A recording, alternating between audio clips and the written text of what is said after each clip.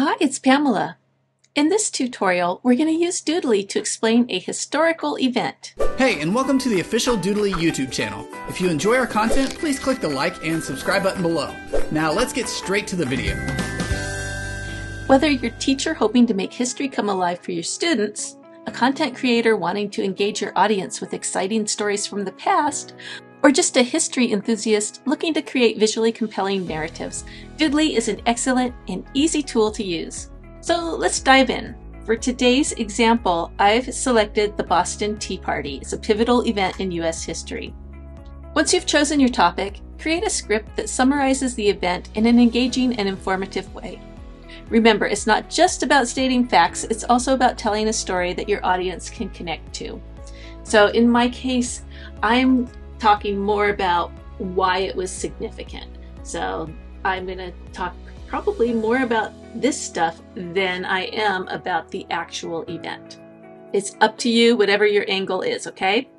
So where to get images? I can tell you right now, Doodly does not have Boston Tea Party images, and I don't expect it to.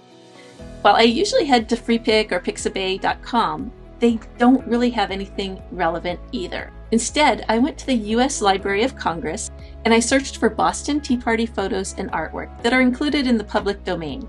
I found a treasure trove of public domain items, including images, a book, and even an 1890s audio recording titled Ye Boston Tea Party March from Sousa's band.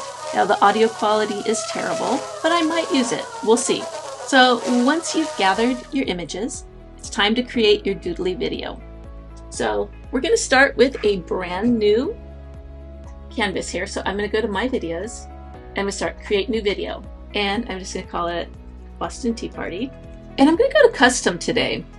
And right here where it says custom color, click that. I'm going to choose custom image. I'm going to browse for a file. And what I have is from that book that I downloaded. It's all yellowed. The pages are all yellowed because it's so old. So I took a blank page and I'm going to use that as my background. So I just have this yellow image of a yellowed page. We'll see how that looks. Let's go ahead and bring in some of those photos.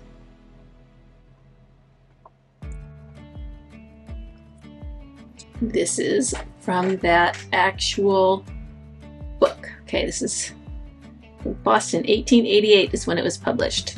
I have a few more graphics that I want to bring in. So again, props, blue and white plus sign, and I'm just going to drag and drop them in. And before I get too fancy, let's bring in our audio recording. So to import audio, click sounds, and then the blue and white plus sign. And we're just going to bring in two audios. My narration, which I did about an hour ago, and the Sousa March that I was talking about. So let's just drag and drop those in. So I'm going to bring my narration into the bottom track. And then let's add a title.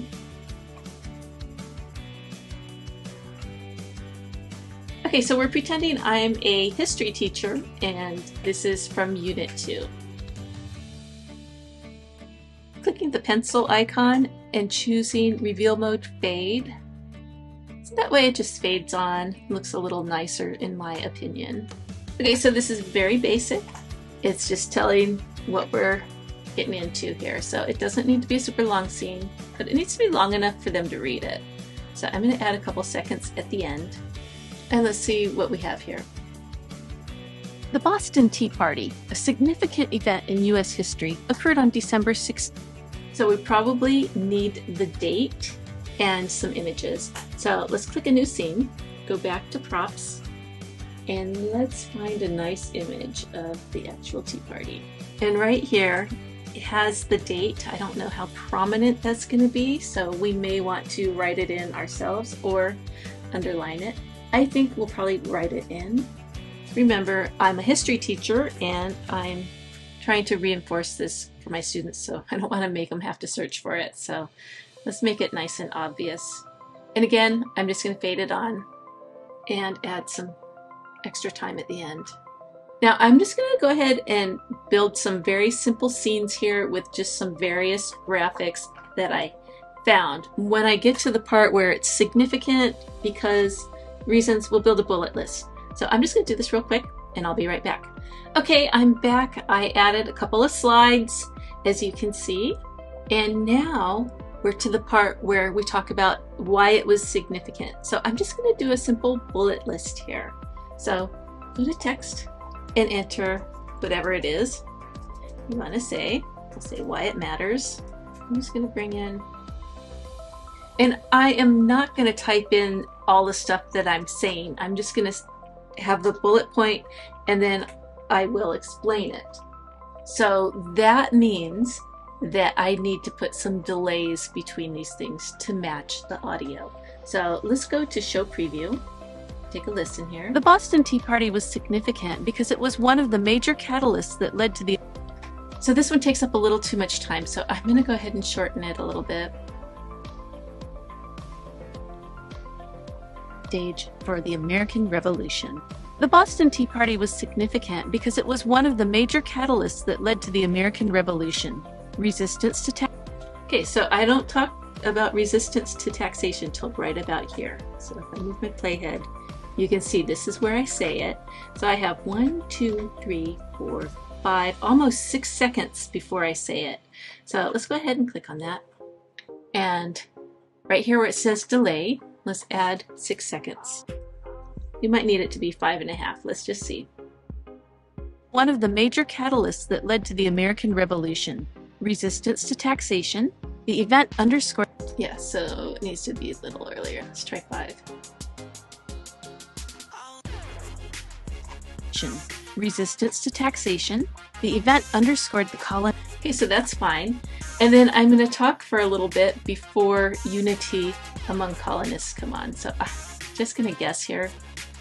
Just say 6 seconds, and we'll do that on all of them. Let's just see. Resistance to taxation.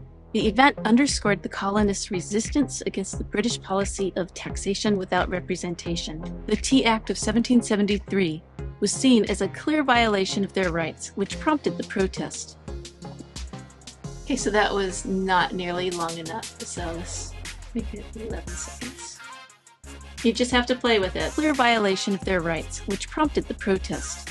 Unity among colonists. Okay, so I have my delay just fine. So now I need some time at the end because this is just going to end here. I may put an image here to bias a little. So let's go back to our props. And I like this one. This is a poem that somebody wrote.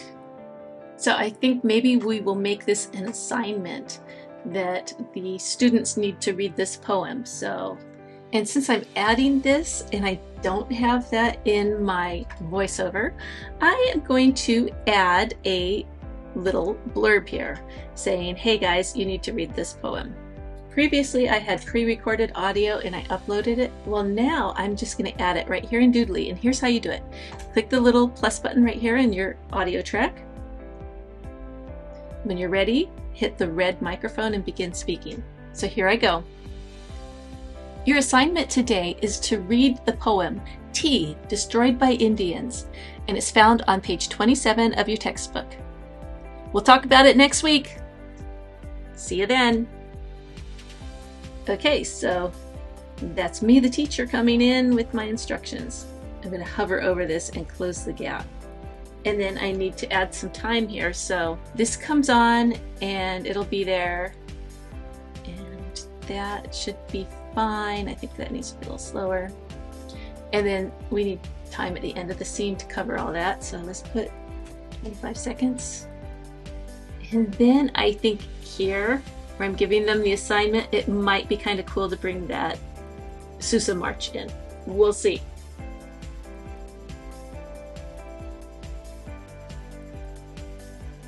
This is all dead air here, so I'm just going to tighten that. And then of course we don't need the whole 2 minutes, so I'm just going to trim that. And then we want it to fade out, so you right click and choose fade out, and then I like to stretch the fade a bit. So let's take a quick look and then we'll be done. The Boston Tea Party, a significant event in U.S. history, occurred on December 16, 1773. Disgruntled by the British government's Tea Act, which gave the East India Company a monopoly on tea sales in the American colonies, a group of colonists known as the Sons of Liberty disguised themselves as Mohawk Indians. They boarded 3 British ships and dumped 342 chests of tea into Boston Harbor. This defiant act was a protest against taxation without representation, setting the stage for the American Revolution. The Boston Tea Party was significant because it was one of the major catalysts that led to the American Revolution. Resistance to taxation. The event underscored the colonists' resistance against the British policy of taxation without representation. The Tea Act of 1773 was seen as a clear violation of their rights, which prompted the protest. Unity among colonists. It played a crucial role in uniting the American colonists against British rule. It was one of the first organized acts of rebellion where different colonies came together with a common cause. Escalation to war. The British reaction to the Tea Party, which include punitive measures known as the Coercive Acts, or the Intolerable Acts in the American perspective, further inflamed tensions. This led directly to the convening of the First Continental Congress and eventually escalated to the outbreak of the Revolutionary War. Symbol of protest. Even today, the Boston Tea Party stands as a significant symbol of protest against perceived unfair governance and has been referenced and replicated in various political movements around the world. Your assignment today is to read the poem, Tea, Destroyed by Indians, and it's found on page 27 of your textbook. We'll talk about it next week. See you then. And there you have it. We've just used Doodly to break down a historical event. I hope this gives you some ideas. Thank you for watching.